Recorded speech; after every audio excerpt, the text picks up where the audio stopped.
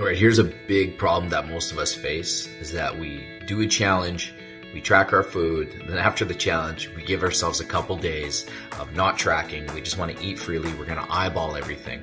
And then what ends up happening is that we just completely fall off. And that's okay. It's a repeat process. When you eat your food, the last thing you want to do is whip your phone out and start tracking your food. And you're probably going to eat out more now. So the thing I would tell you is that we just need to get into a routine. This year, I committed 100% to tracking my food every single day. Now, when I'm not in a challenge, then I'll probably record 80 to 95% of the food that I'm eating. There's still probably 20% where I'm not adding, and that's okay. At least you can get the bulk of the things that you're tracking into your system so that you can make sure that you're staying within your goals, okay? It's the things that you don't track are the things that are all adding up. And if you're not tracking at all, then you're so far away from it.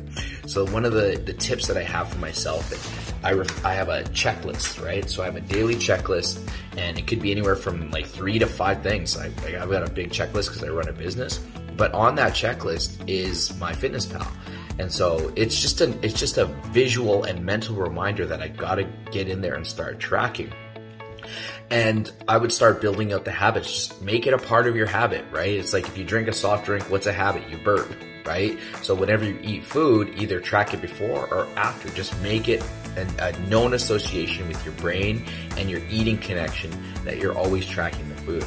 And then number 3 is just being a belly burn, right? Like it takes time and years to really control your eating habits. And so if you're doing multiple belly burns or multiple challenges, that's okay, because we need that level of support when it comes to nutrition, okay? The working out, most of us have already established that we can do the workouts. We can show up 5-6 days a week.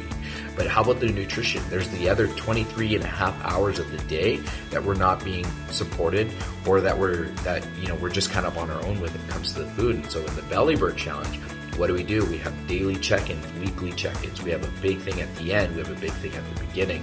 And so when you get focused like that, the more months you have of being focused and the more years you put in, eventually this just becomes second nature. So we're not quite there yet. So it's okay to do another Belly Burn Challenge. Get in there, get that accountability, and let's hit those goals, baby.